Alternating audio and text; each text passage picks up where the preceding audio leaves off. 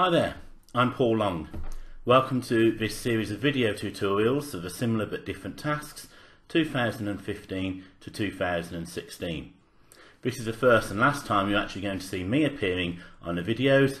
All the other times you're going to see screencasts with my voice. I just wanted to tell you a little bit about how you should use the video tutorials because I've seen them not being used to their best effect in the past.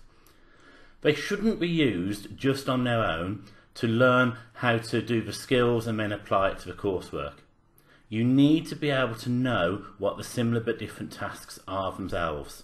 So you need to have read through the instructions, the actual tasks, the questions that tell you what needs to be done for the similar but different tasks. Then see what the answers would look like in the similar but different task answers. That will show you also how to present those answers in terms of the annotation, and also you need to have a look at the actual instructions that come with the similar but different tasks, because that tells you how to do things step by step. These video tutorials give you more of a visual sort of instruction on how to actually complete the tasks.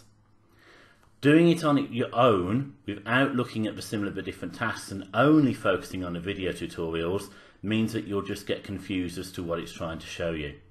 When you've learned the skills that are needed, you can then apply it to the real coursework. And that is where you're learning using the similar but different tasks and then being assessed on what you do for the real coursework. Do be careful about annotation though, because most of the marks of the coursework are about annotation. I've seen many students produce wonderful pieces of coursework that look absolutely fantastic, but when it comes to marking it, because they haven't annotated it properly, they haven't put the correct screenshots that are required, and they haven't put the descriptions, they don't get the marks, and it's a real shame for them. So as you go through each task bit by bit, do make sure that you annotate your coursework so that you're getting the marks that you deserve. Now,